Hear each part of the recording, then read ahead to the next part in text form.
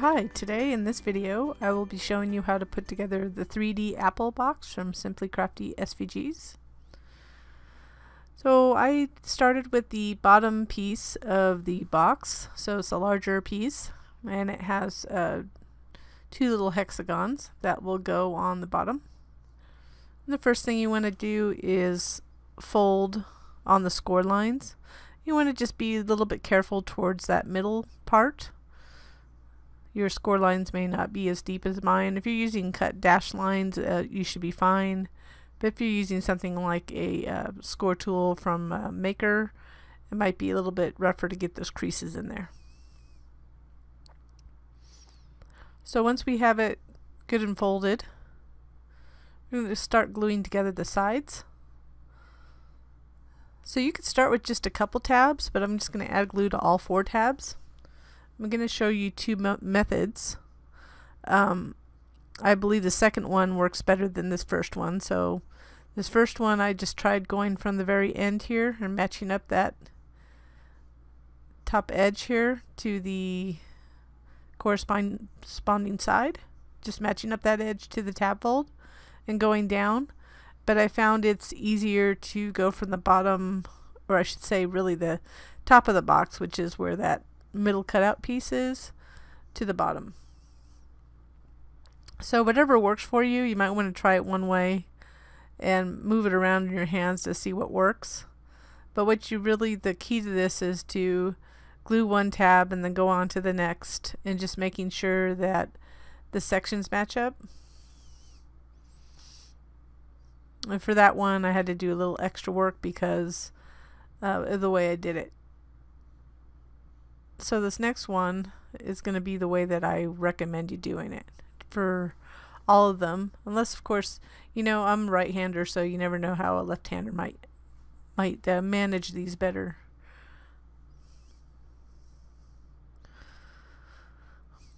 Like I said, you could always just two tabs at a time, but you see, I match up that bottom one and just hold it for as long as I need to with my glue. I'm using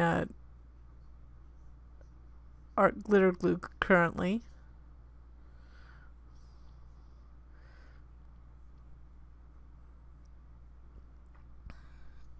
And you see it just matching up the sections and making sure that that edge matches up to the tab fold.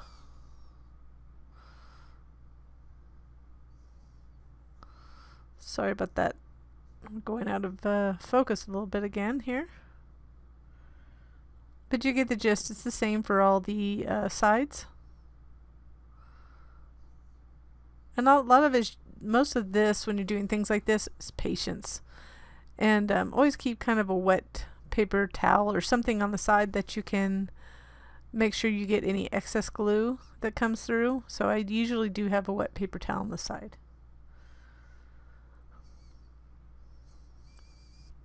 So we're just going to go a little faster, so I will come back, just continue watching me put this together, and I'll be back shortly.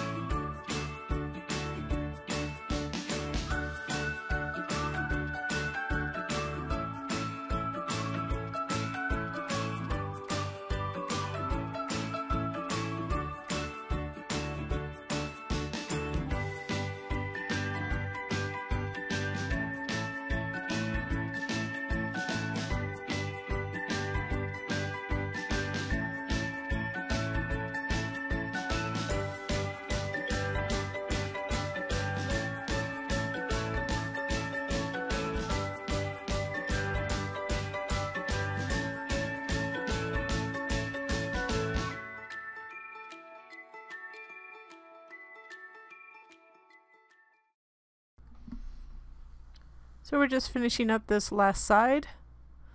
The nice thing about this particular design is that you can reach in from the large area on that top opening.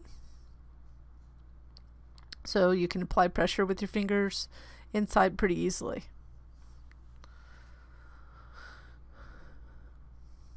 So now we're going to add that bottom piece. Now there's two pieces. I do this with some of my designs where I add a piece, make it easy for you to attach the bottom piece. You're just going to stick it in there and glue those tabs. Then we'll put one on the bottom as well to hide the tabs.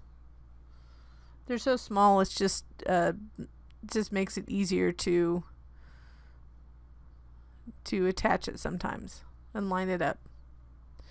Now one thing I have to note, so we're just adding glue on the inside portions of these tabs, and I'm flipping them up so it's easier to add the glue, and then we'll flip them back down. You'll see momentarily. But what I want to note is when you're doing 3D designs like this, if you're a little bit off, I mean, it could be that that hexagon doesn't completely cover or is a little bit off, and that just could be from the way you glue the sides. So you can see the glue in there, and we're just going to line it up in there. So we just want to fit it in so the edges match the inside tab folds of those little bottom tabs. That way we can apply pressure from the top. We could put it on the bottom directly too, but this hides the tabs inside as well. So if you prefer doing the bottom way, you could always use that to hide the tabs on the inside. So I'm just applying pressure with my fingers.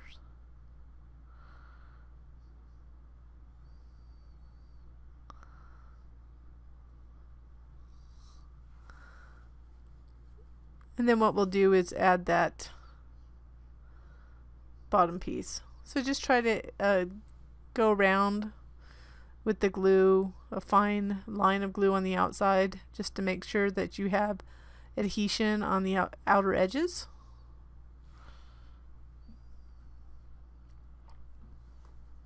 And try to match it up best you can. Again, it was just a smidgen off, so try to line it up best you can, but that's just due to the way that I put the sides together, but it's really not that noticeable on the bottom.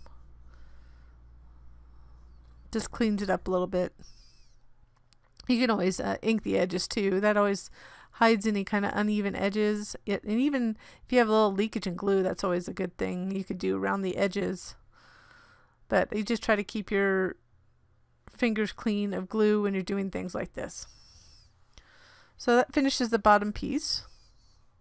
So now we're going to move on to the top, and we're going to fold it just like we did the top. Basically it'll go together identically, it's just a smaller piece.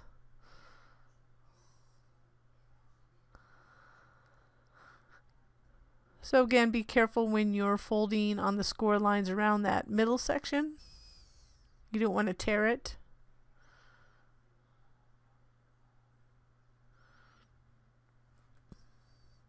And then once we have it all folded on the score lines, we'll put it together just like we did the top piece.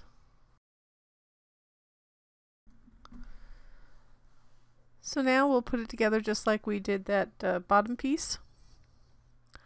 So we're just going to glue those tabs, and you'll start from that really is the middle or the bottom of the lid to the top. And you see there's only 2 tabs in each section. So this is repetitive just like the bottom piece. We just want to make sure we line up those edges to the tab folds.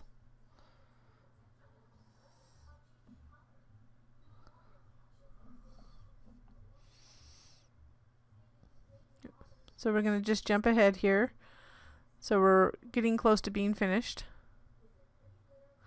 And once we're finished, we'll go ahead and add that top piece. So we're going to do it the same way we did on the bottom, which we're going to insert a hexagon in the inside first and glue it to the inside. And then we'll show you how we attach that top piece with the stem and the leaf. So I'm just really careful about getting glue. You can see I got a little glue on the edge there, but try to wipe off any excess glue as I go along, making sure that I'm not getting on the outside. Since we don't have panels on this particular box and it's just the paper that you make it with, you just have to be careful.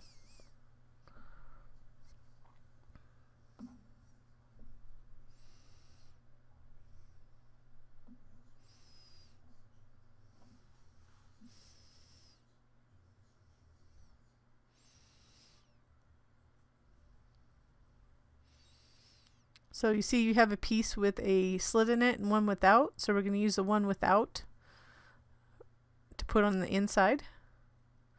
The one with the slit we'll use to insert the stem. I hate that when you get kind of a brain hiccup. You can call it a hiccup. So we're just making sure that that hexagon lines up best you can on the inside. If you have to push in the edges just a little bit or readjust. And if it's not perfect, again, it's just the way that you put it together. It could be just slightly off and have a little gap in an edge, and that's okay. With these, is everything you see there's a little gap there. We'll just kind of slightly adjust the top panel to cover it best we can. So there's that top panel. Just making sure the textured side is up. So before we can add that, we have to add the leaf and stem. So before we do that though, we'll have to add the inner edge, which will create the insert for the top box. So we're going to go ahead and fold on all the score lines.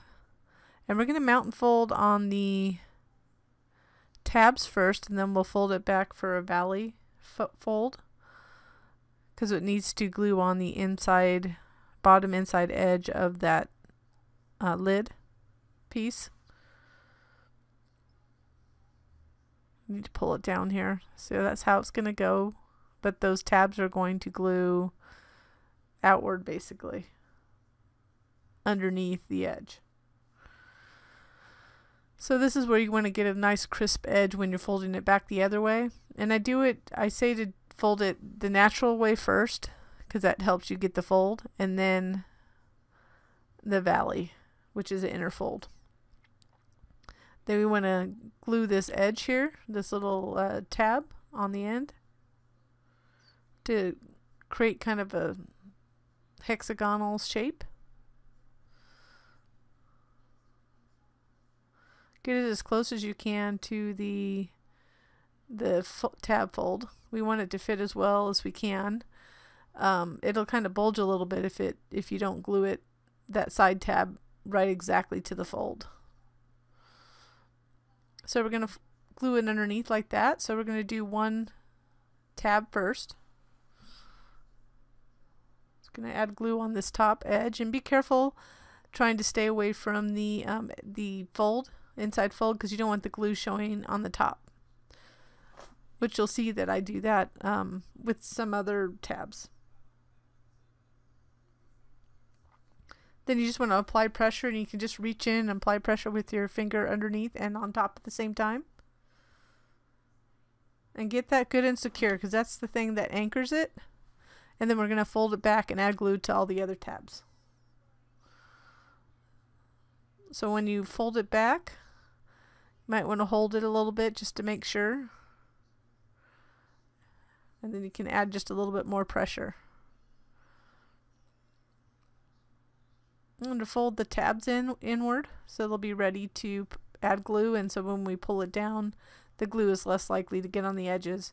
And if you're smart about it, when you're adding glue, just try to stay away. Like I got a little close to the edge there. Try to stay a little bit less away from the edge. And you have to, I know this is a little bit of a challenge. You kind of, with some glue, it dries really quick. So put enough so it's wet so it doesn't dry before you get to the last tab and you start gluing.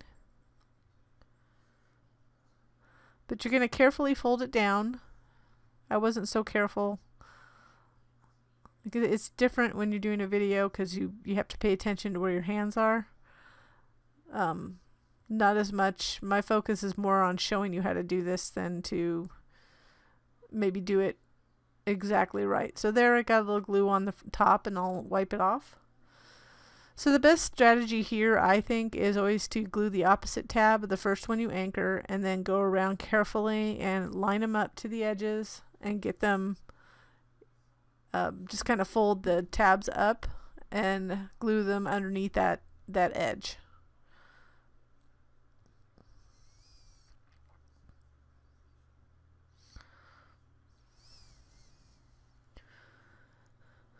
The thing with this box too is that it'll kind of have a little edge on the top that kind of bows up. So when you put it in, it's going to be a tight fit. I did that on purpose. So it kind of has a little bit of a spring or a gap. Now you can go ahead and kind of push it in a little bit. Apply pressure on the edges. Just be careful not to tear it. You could do that for the bottom as well, but the bottom is a little bit more fragile. I have been known to cut a little edge inside, but I mean, that's not something I'm telling you to do. But if for some reason you don't like the way it sits, you can try to adjust it. That's the nice thing about paper. But you know, that's part of the difference of this box, is that little kind of lid portion. So now we're going to add that stem and leaf. So the leaf has little pre-cuts in it.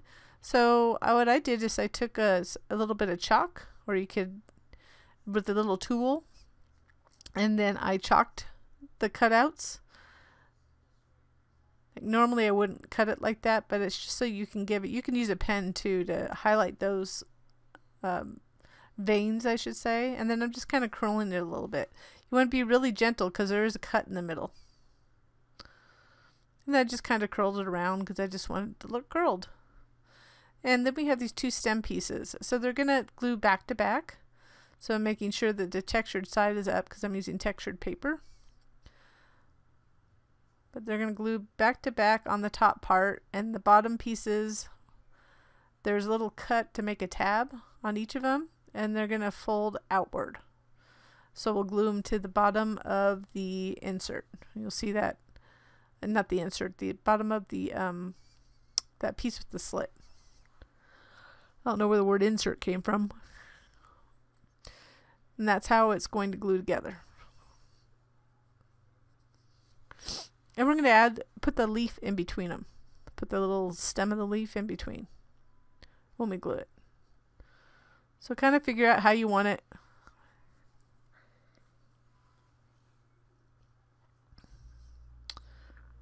So we're just going to add glue. Just make sure you add it only above that cut out score.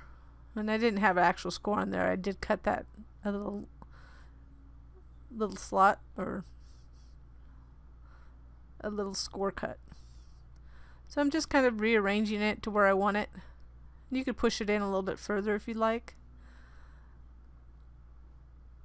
Then I need to line that up. So this is where you just have to be quick about it. If your glue's fast drying, pick it up and make sure that it matches up at the top. So if it doesn't, just rearrange it. So I just had it was a little sticky for me. I was just trying to get it to match up. And then once you get it in place, then you'll just apply pressure. It's just getting them initially matched up, or lined up, I should say. So now we just go ahead and slide those through the slit, and then those tabs fold back. You'll add glue on the back side of each of the tabs to glue it to the bottom of that piece.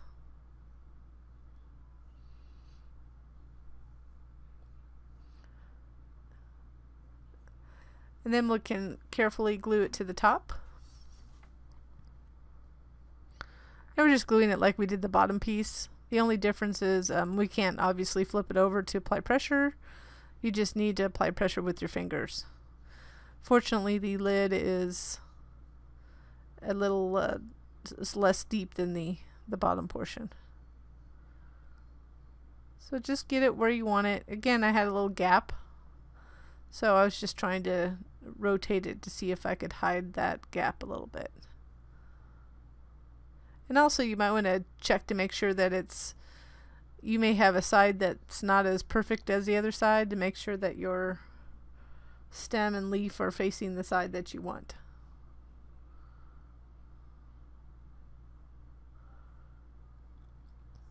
So just go ahead and apply pressure. I'm just kind of reaching in to apply opposite pressure on the inside. And that basically finishes the box. I mean, we do have a little word tag that's blank that you can add your own sentiment, which I added a little, it does go in. It's just I wanted it a little bit tighter, so you may have to just kind of rearrange it to get in. Then I added a little tag to the file if you want to use it. It's optional. And the thanks is just a little sticker added to it. I hope you enjoyed this project, and I thank you so much for watching.